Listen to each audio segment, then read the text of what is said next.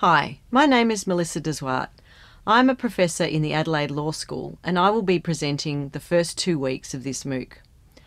I have long had an interest in the internet and the legal issues which it generates. As a practicing lawyer working in the technology area, I was introduced to the internet and the social and moral problems it generates even before the advent of the web. I'm very excited by the range of experts that I have been able to meet and interview and who you will meet as part of this MOOC. The internet is a wonderful world, a place where many of us have come to live our daily lives and to seek self-expression and fulfilment. But for some, it is a dark and dangerous place. I believe the internet is being threatened as a place of open exchange by commercial and government interests who seek to monetize and control it. As a lawyer, I fully understand the need to impose some order on the chaos and the need to protect national security and personal interests and commercial investments, but I am concerned that we are not having the conversations we need to have regarding what that regulation should look like. I hope that this MOOC will contribute to that discussion by providing a broad spectrum of expert viewpoints. You'll need to make up your own mind, but I hope that the conversation started by Snowden will continue and that you will play a better informed part of that conversation. Hello, I'm Rebecca. I'm intrigued by the politics of metadata and surveillance. Who collects your data and what they do with it is political, and it's on one level an extraordinary and challenging area, with revelations and names such as PRISM, the latest cyberwar in technology. On the other hand, it's still the state and humans and the collection of information on other humans. So how do we engage with this? The questions that interest me is the language of engagement which will support us into the future, as surveillance by the state is here.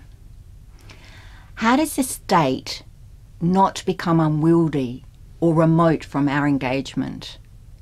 The International Human Rights to Privacy provides, at least on one reading, some of that language.